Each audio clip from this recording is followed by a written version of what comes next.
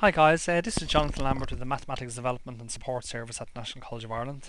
And this short video, another video in our series of video dealing with, I suppose, hypothesis testing, is going to look at what's known as the critical value approach, compared to what is known as the p-value approach, to the decision part of the hypothesis test. Let's keep in mind that a hypothesis test has a five-step process. Step 1, we define the hypothesis. Okay. Step 2, we define the significance level associated with our test, our significance level. That's our alpha level. Okay. The probability of committing a type 1 error. Step 3. We measure the magnitude of the difference between the evidence and the null position, which is known as our test statistic. Okay? We measure our test statistic. And then, depending on the approach, depending on whether we're dealing with, let's say, what's known as the critical value approach or the p-value approach, we measure our critical values, okay, or we measure the probability of observing our particular test statistics, okay. So under the critical value approach, step 4 would be we calculate our critical values, okay, and then what we do with step 5 is we make our decision, okay. Okay. Whereas under the p-value approach, we calculate part 4. We calculate the probability associated with the probability of observing the test statistic.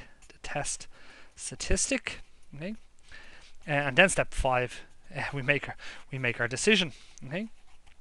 Okay, so let's just maybe walk through it. I mean, everything is similar here. Step 1 is the hypothesis defined, null and alternative. Step 2 is the alpha level, the probability of committing a type 1 error. Test 3 is the magnitude of the difference between the evidence and the null position. Okay, all standardized, of course.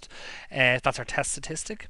And then where things change a little bit is depending on whether we're following a critical value approach or we're following the probability p-value approach. So let's have a look at the critical value. So let's assume we've defined the hypothesis, we've set the alpha level, we've measured our test statistic. Okay, so let's say, for argument's sake, that the alpha value is equal to 5%. Okay, or let's say alpha is equal to 0.05. Okay, so what is this critical value? Well, the critical value is the region along the curve, okay, or it's a position along this horizontal axis, more importantly, okay, so it's a position, okay, along this axis, okay. Now don't forget that when we measure our test statistic, that we have a sampling distribution associated with our test statistic. Let's assume it's normal, okay, so we've got a bell-shaped curve, okay. Okay, and let's assume it's standardized, so it's positioned on 0. Okay? Well, the critical value is a value along this particular axis. It's a value along this axis, okay, that has a certain amount of area to its right hand side. Okay, now depending on whether it's a one or two tail test, we're just assuming in this case that's a single tail test. So it's some position along this particular horizontal axis here. Okay, and that position where that is demarcated, that particular point, yeah, that point is demarcated by the alpha value. It's by this amount of area. What we need to have is a certain amount of area in that particular tail. How much area should be in the tail? Well, 0.05 of the area, or 5% of the total area under the curve, should be in that particular tail when we set the alpha is equal to 0.05.